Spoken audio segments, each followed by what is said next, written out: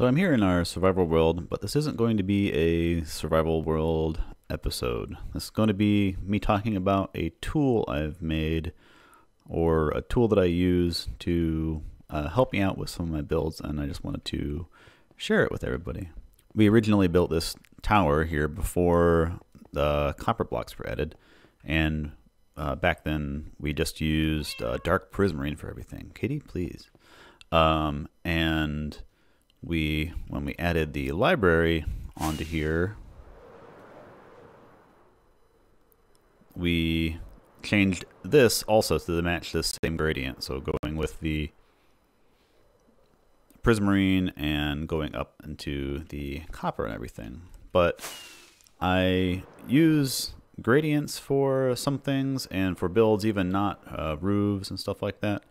And it can be a real pain to try to work out what colors you're using when you're dealing with stairs and slabs and all that stuff. So I've made a little thing to help out with that. You rotated? That's better.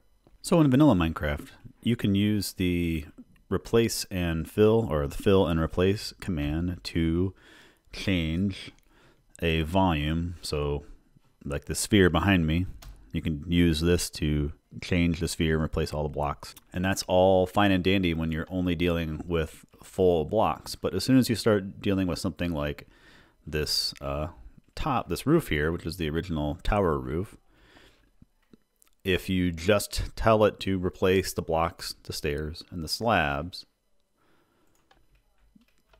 you end up with something like this. And this is where the problem comes in. So all of the stairs are bottom-facing stairs, facing north, and then you'd have to go through and change all of that. Or if you're running commands by hand, you would have to type in a command for every single direction of stairs, even all the corners, top and bottom, depending on which ones you have in your build. But it's like 23 commands to do at once to just change this, to try it out as a different block. And so what I made is a tool that will fit all in a single command block, that if I wanted to change this from prismarine to warped, it runs and then it changes everything at once. And you can do it backwards. And then, and all of this can be done in regular vanilla Minecraft, but I also can use the same tool for using gradients. So I use carpet mod, which using the tool allows you to do something like this. So I'm going to gradually have a gradient applied to this whole building, whole rooftop. And that's the ending product. So something like this would take a long time to do all these commands. You know, each one of these has like 20 different commands in it. So it's a long time, but I've made a tool that kind of generates these in a Google Sheet that you can use. So this is what this does, and now I'm going to go over how to use it. So the tool is just this Google Sheet, and all you need to do is modify these cells up at the top here. Just like with normal fill command, you're picking two corners for the thing you want to change. You're picking the type of block that you want changed.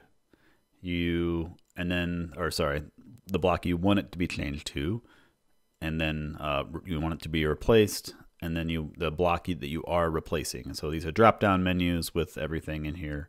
So all you got to do is, let's say I already did warped, and this is only things with stairs, because if it doesn't have a stair or slab, then you can just do normal, regular, like one command fill.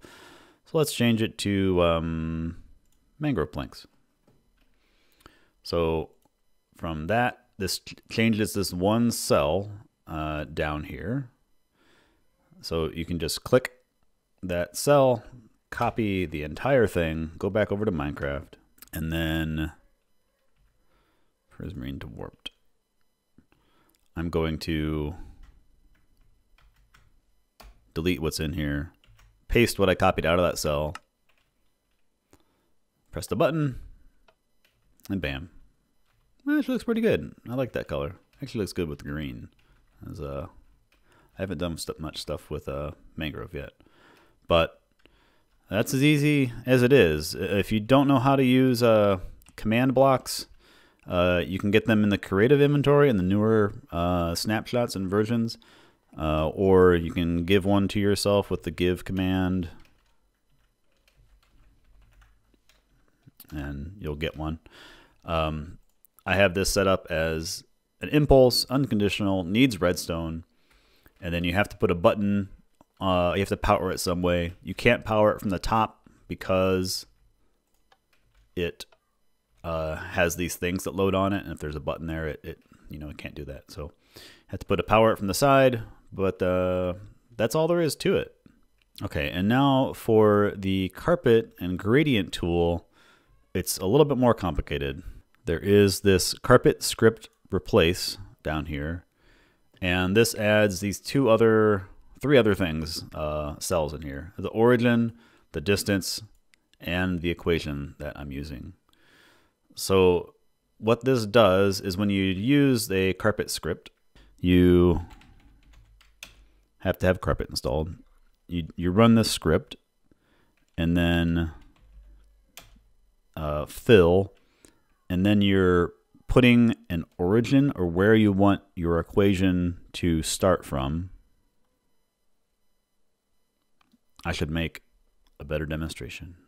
Okay, so I've made a demonstration for how I use the carpet fill command to do gradients.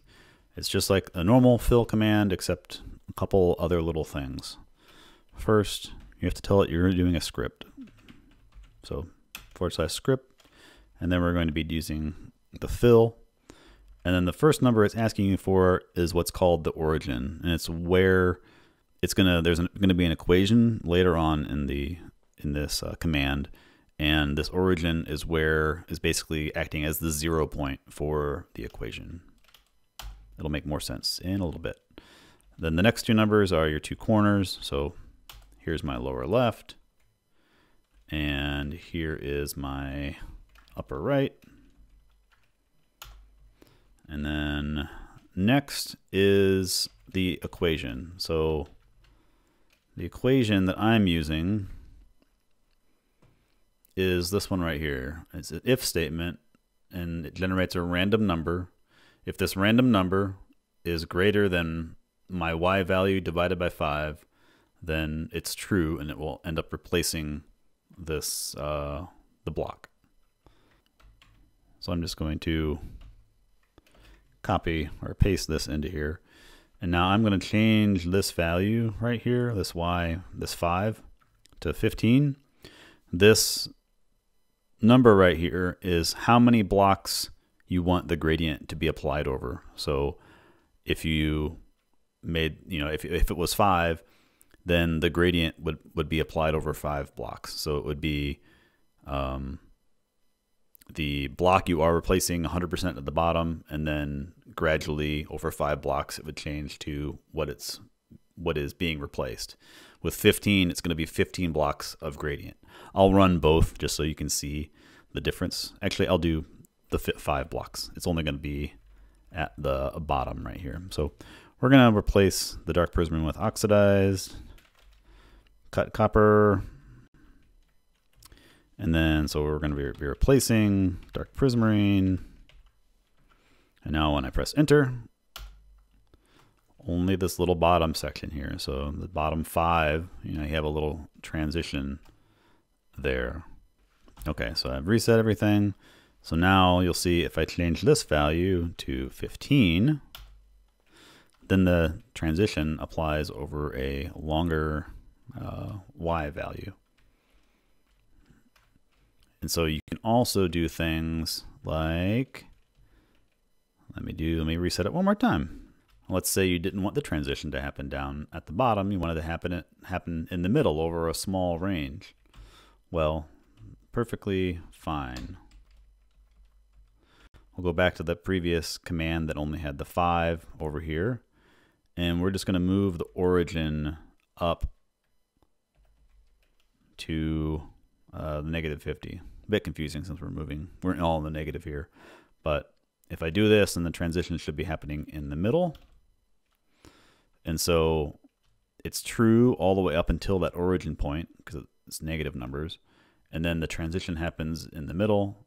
And then we have the dark prismarine on top. It's like an interesting random, not very random position right there. And every time you do this, you'll get a different outcome. But this one almost looks like a Pokeball. But so, you know, doing things like this, what I've done previously with showing you this one just changes everything. There's no gradient or anything. And then this one, changing the granite, I have the origin point set way up here, and then I have a small range for my gradient to happen in. And then the next one down, same thing. And now I'm replaced the granite with this in the script, and I've moved the origin point down like another 5 or something like that. I don't remember what I did. Maybe 10. I don't remember. Same thing, moving the origin point down and changing the blocks that I'm swapping out, and then finally changing over the last bit to just change over the bottom part with the smooth sandstone. But anyway, that's how I do that. It's it saves me the tool saves me a lot of time, especially if I've done something like this and I don't like it. I can easily, you know, try something else again. I use this in conjunction with Lightmatica, so I can like make a copy like beforehand in case I really don't like it and I just need to reset it, or I screw up the command and it does, you know, something else. So anyway, this is a tool that I made that saves me time with building and trying different things out. I'm pretty sure you can do this in World Edit. I am bad at World Edit and I don't like it. So once I learn it, maybe this will all be useless. But for right now, I think it's pretty good. I've put a link down below that you can have access to the spreadsheet and use it yourself. And if you have any questions, just leave a comment and I'll probably get back to you. So thanks. Hope it's useful for somebody, and I'll see you next time. Bye.